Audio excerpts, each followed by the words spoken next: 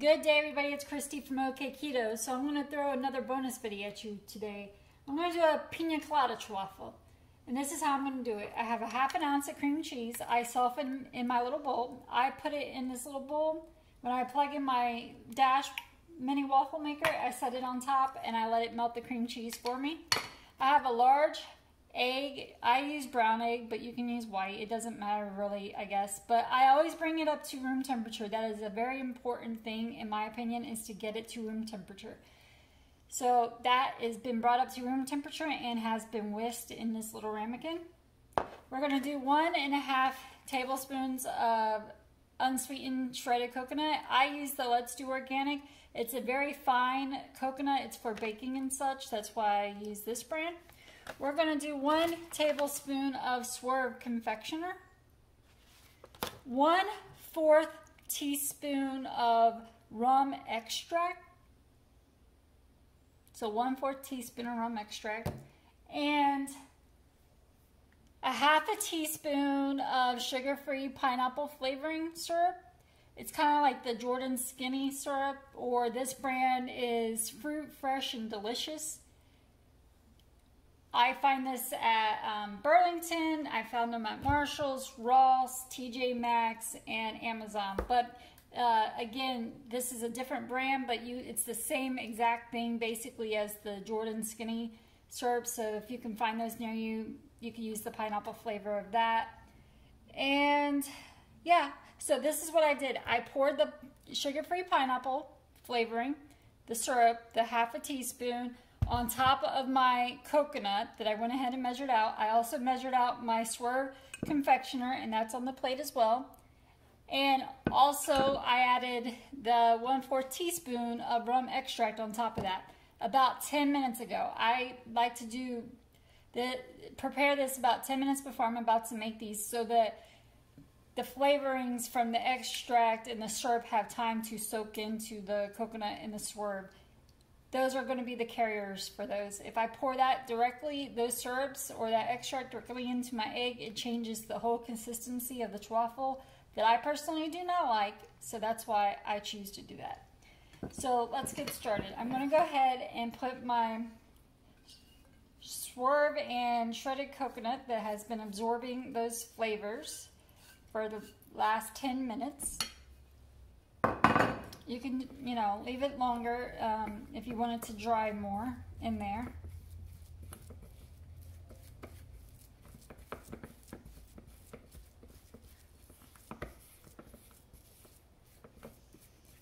Okay, that's what it looks like. And now I'm going to go ahead and add in my whisked egg that was brought up to room temperature again. So I'm just going to stir this around. So it's really good and incorporated, and I'm going to press as I'm stirring.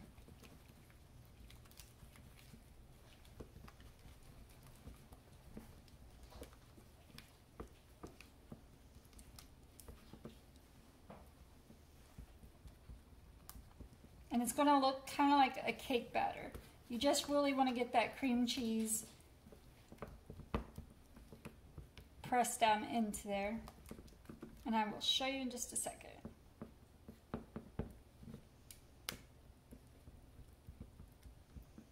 And this is what it looks like.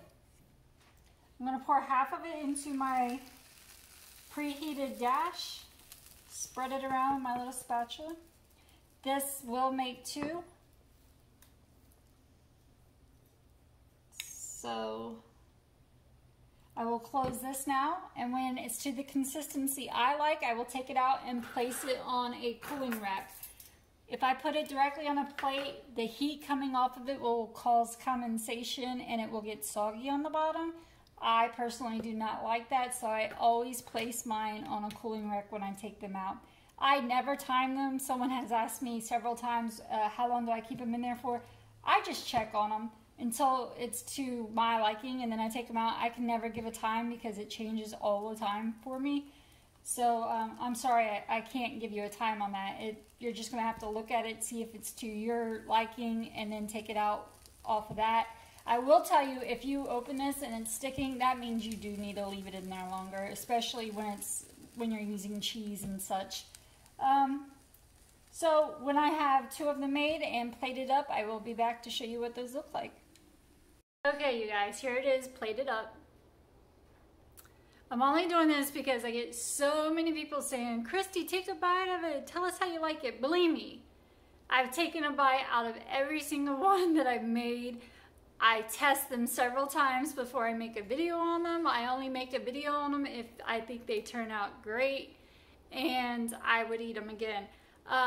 The ones that I usually make on video, I'll save for my daughter, I put in the refrigerator and I eat later, or my husband eats them. That's why you usually do not see me eat those on camera, because I've already ate several of them before they made it to video. But because so many people have been asking me to take a bite of them, that's what I'm going to do with the Pina Colada one. So I threw a little bit of the powdered swerve confectioner on top and a little bit of that shredded coconut. I'm going to take a bite out of this just for you guys, and then I'm actually going to stick it in the refrigerator and I'm going to eat it later. But let's take a bite.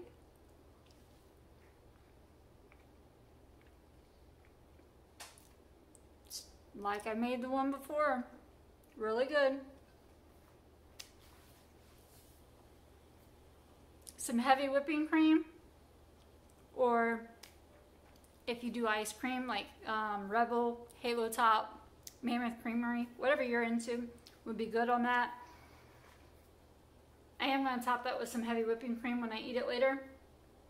But I actually prefer this one in the refrigerator. I like it cold.